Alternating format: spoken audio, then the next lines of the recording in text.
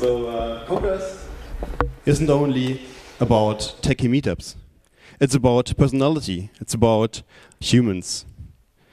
And what happens when blockchain and social connection meet each other and have a baby?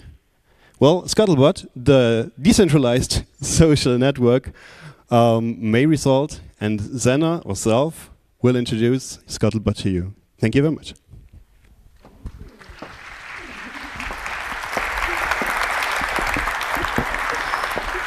So, hello.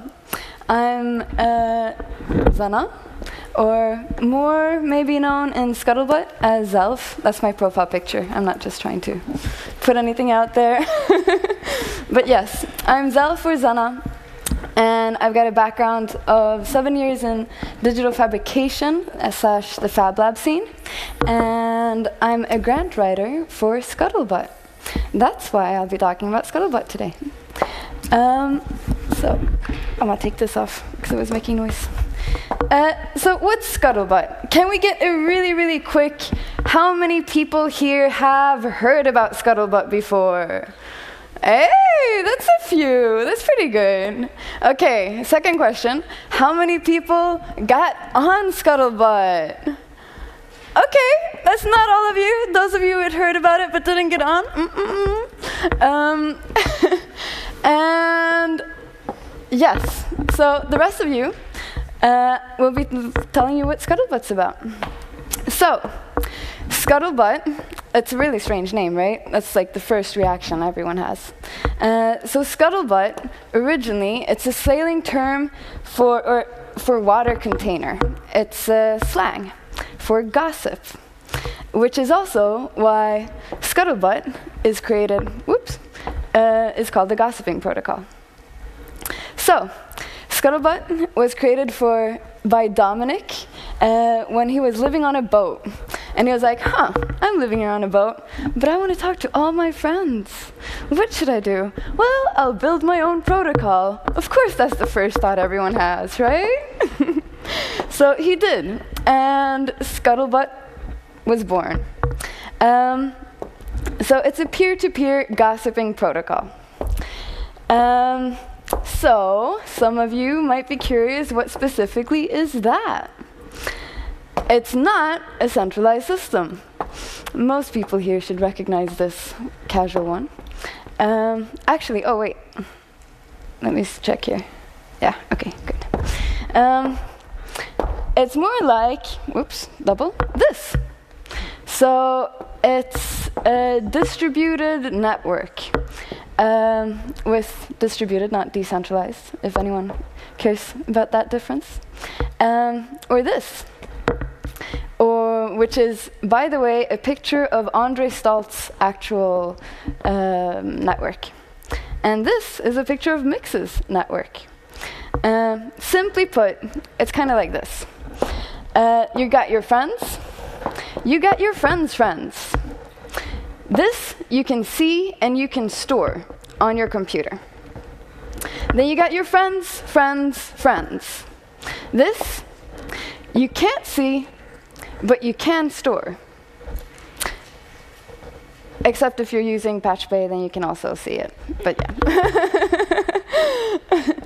And beyond, which you don't even know exists. So that's how we communicate. So to point this out, this also means that no one else knows you exist, which makes it very difficult. Approximately right now, we're around 10,000 users on Scuttlebutt. The thing is, afterwards, the thing is, we're not sure that's the exact number, because it's impossible to actually be able to tell how many people are out there. Do you really want to? Okay. This means there can be communities using these in a mesh network village somewhere, for example, or it could be, something else. And that's like physically impossible. Like, it's not possible with the protocol.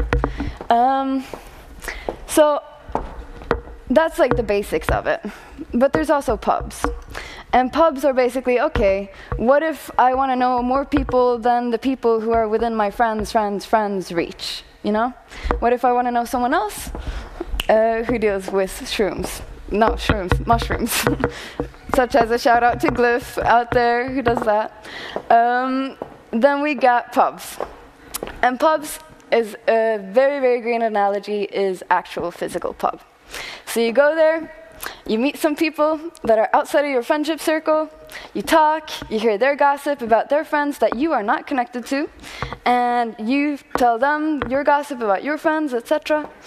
And essentially, the Scuttlebutt protocol is very much replicating how real human interaction actually happens, rather than a centralized system, which would be more like, I take everyone's data and then I tell everyone what they need to know, sort of.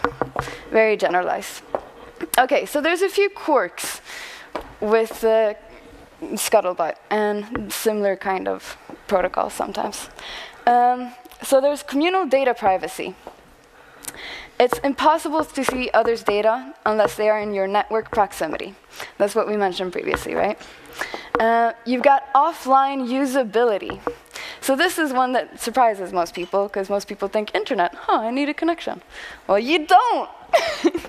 So it's completely usable in mesh communities and over, for example, SneakerNet. And third quirk, you've got free listening. This is more of a design quirk, but it's still one that's very important, I think. So rather than a top-down censoring, there's a choice of blocking. So you can choose to not listen rather than revoking someone's right to speak. Then we got the fourth quirk, which, it's in the air a little bit, but it's hardware bound. So the SSB accounts are tied to the device they're on. No passwords and more difficult to swarm, which, it's could be discussed, but still. It's hardware bound, so no passwords, which currently means if you have an account, you can't log in with the same account on mobile and then use it on your computer as well. You have to have two different ones. Yes. What if you lose your device, though? If it's hardware bound, that sucks. This has happened to me. So that's where Dark Crystal comes in. And I hope Dan is okay with this, because we've done this before, but he's going to explain a little bit about Dark Crystal. For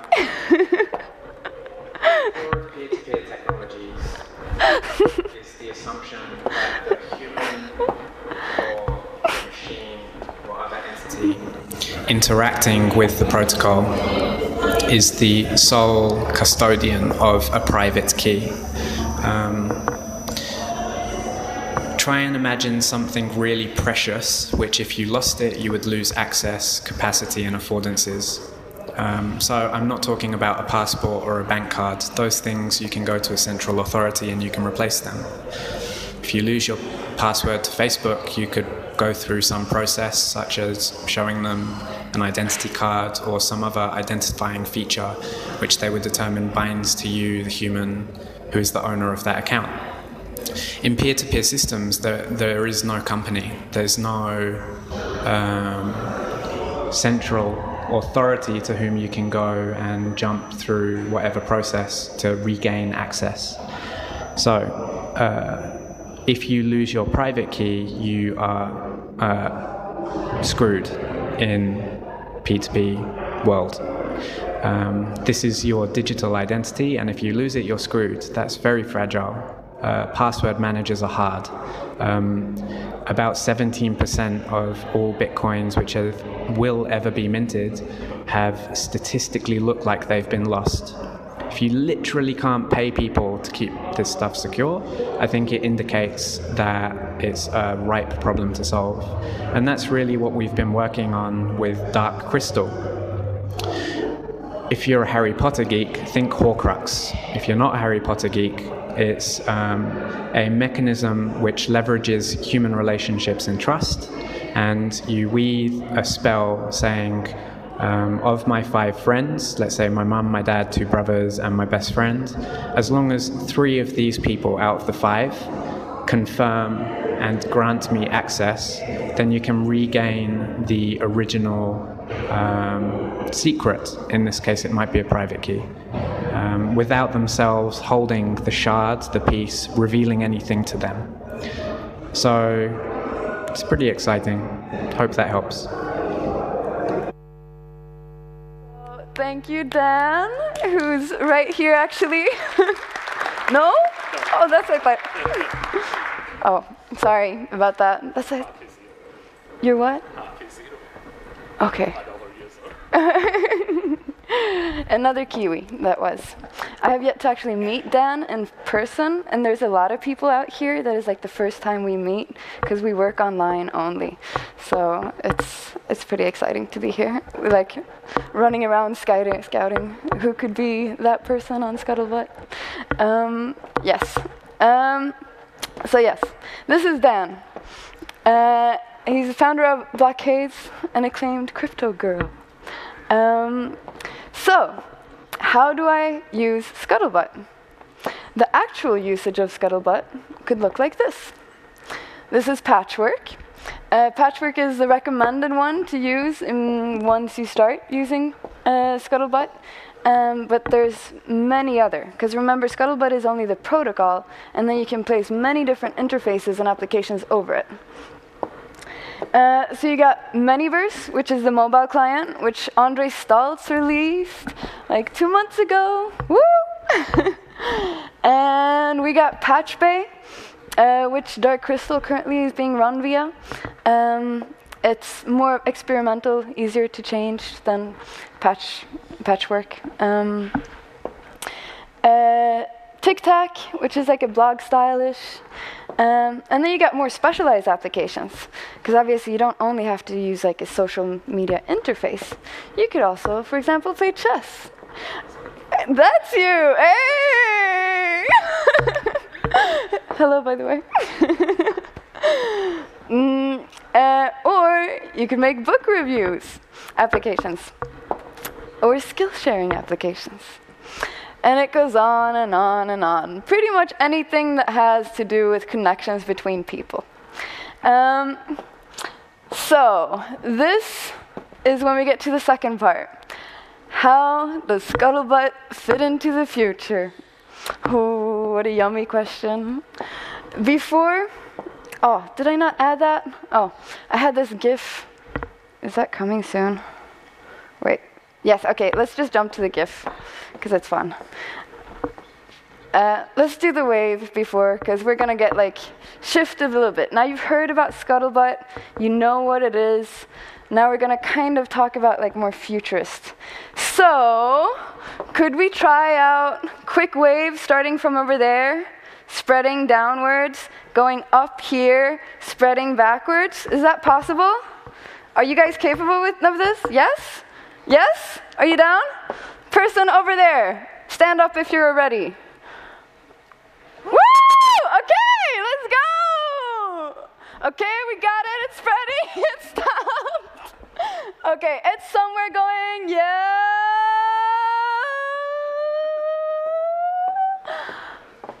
Woo! Good job, people. Okay, so instead we'll go back a bit, because we're switching. We're talking about the future, and we're talking about solarpunk. So, solarpunk is a common futuristic approach. It started as a sci-fi genre, which many people in this kind of community also very much enjoys. It's a way of looking at how we can shape the future. It's also an aesthetic, or gifs sometimes.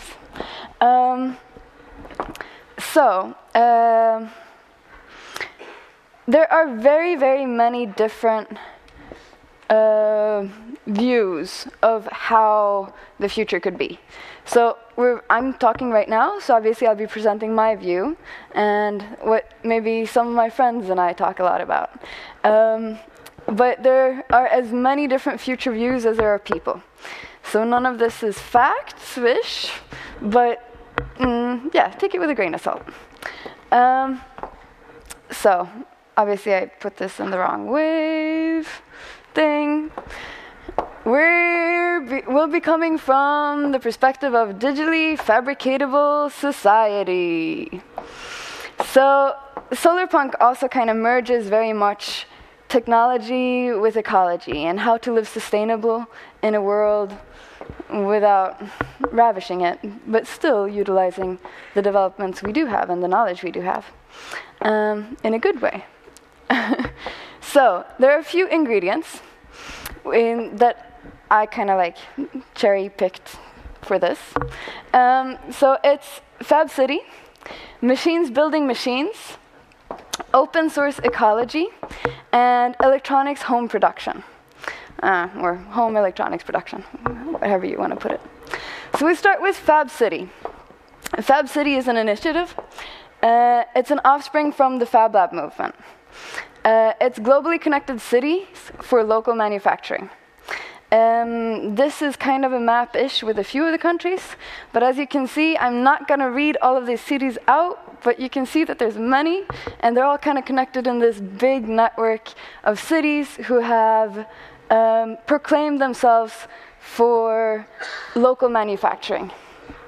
So you got Paris in there, you got Barcelona in there, you got Seoul, you got Oakland and Detroit, etc., etc. That's one ingredient. These are just flavors. Then we got machines building machines. Machines building machines is kind of the component that can accelerate this movement. Because sure, you want local manufacturing, but are you going to buy all the machines yourself? Like, is everyone going to spend a bunch of money to buy them? No, that's unsustainable. But if you get the machines to build the machines, who can then continue building machines, you got this rapid movement going on, right?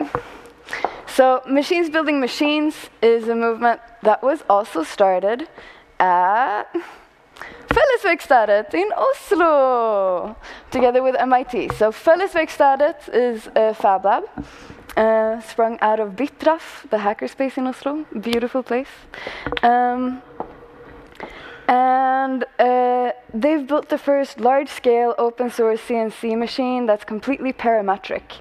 And parametric means it's scalable, and you can build a small-scale CNC machine with the same design. So a CNC, a good one, is all you need to build all the other machines. So we got the first key, which is pretty damn cool. So what else kind of machines do we want to build? Well, we want to be able to sustain ourselves, right? So we got open source ecology, right? Open source ecology is, amongst one, a project where they're building 50, I think, agricultural machines in order to locally produce the food you want. And also because the way the industry around farming works is a little bit corrupt. And we also have projects such as ROMI. ROMI project is robotic microscale farming. They've just received a bunch of funding from European Union, yes, to develop small-scale farming in Barcelona. Here's a brief map on different farms across Europe which have started or are in the process of actually becoming digitally fabricatable farming spaces. Yes. Another one, which we mentioned previously this morning, was LibreSilicon, which is really, really cool. It's first time we've kind of completed the kit now. We can build computers from scratch, and you can do it in your basement. But this one specifically was for semiconductors, which was like the missing link. And this is another, it's an ISP programming board which is standardized by MIT, which they use in Fab Academy, which is hosted all across the world. And yeah, it's just yet another example of how easy it is to make circuit boards. All right, so all that is cool, right? But what does it really mean? It means shoes. No, I'm kidding. So to wrap this up, we're going to use an analogy. So the analogy starts with shoes. So let's say you want your shoes, because that's something we all use, it's something we all need, right? Let's say you want shoes, but you don't want to buy them. So you decide to learn how to make your shoes. Fabulous, right? But let's say the neighbors around you, they're like, I want shoes too. And previously, what we had to do was obviously, well, if one city has like a shoemaker, well then another city has to have one person who spends all their time learning how to make shoes. That's a lot of time consumption.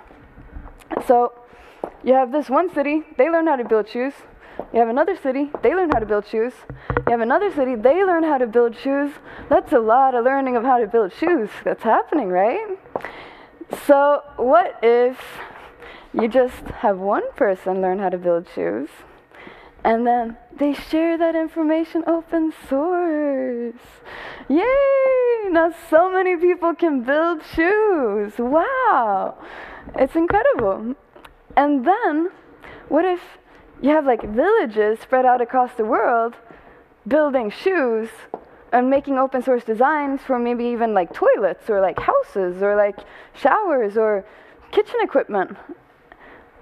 And they're connected in a network, then they can share together and continuously develop the resources and the knowledge on how to actually live, which is a knowledge that's somehow managed to be forgotten in modern society. So yes, a quick side note to this, I recently heard from Europe's future research director. I don't know if there's the thing, but somehow that was kind of her title.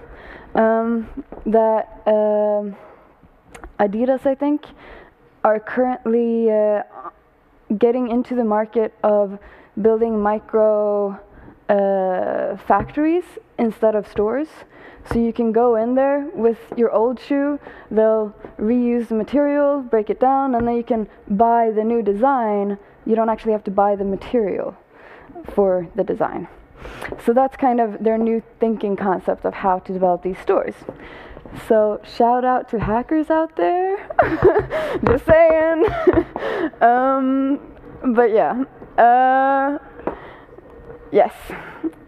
So for this, we need digital files, right?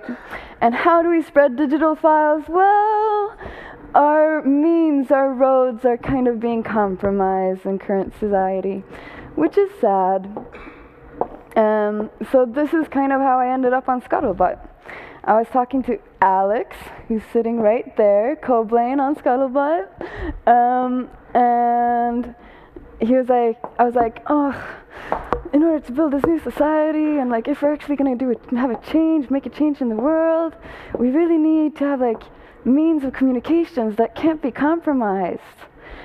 And he was like, haven't you heard of Scuttlebutt or Dutch project, shout out, or IPFS, shout out as well. And I was like, no, I haven't, what is this? And then I got on, and yeah, the story continues. But either way, to get back to what we were talking about, digital files, and we need to be able to spread them. And in order to move freely, we need new protocols, which is what .ipfs and Scuttlebutt can do. And new protocols could mean freedom of information, and Scuttlebutt could mean freedom of information. So that's why I'm on Scuttlebutt. Yes, welcome to the Scuttleverse. That's it for me. Thank you.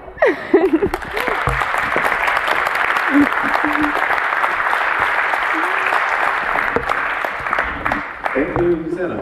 Thank you. Do we have questions in the room? Please go to the microphone number 1 or number 2, because the people on the stream also want to hear you. So, who's the first one? 2, 1, 2, 1.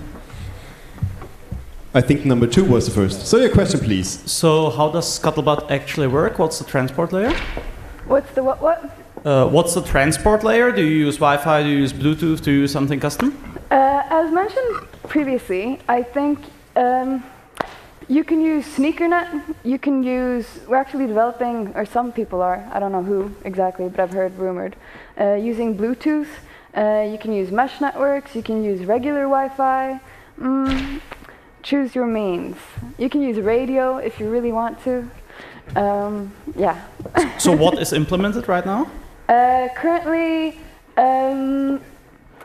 there's been people researching Bluetooth, as I mentioned. I thought I heard a rumor. Was radio something that's been in the air? No? Yes, it has.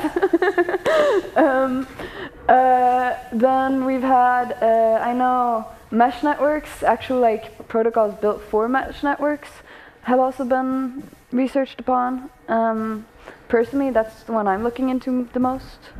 And yeah, obviously regular Wi-Fi as well. Yeah. Thank you. Microphone number 1, please. You stated that information spread via Scuttlebutt won't travel more than 3 degrees of separation. But what about pubs? If someone in your network joins a pub, won't he flood all his network through the pub? Yes. And because pub usage is common, you should get a fully connected graph.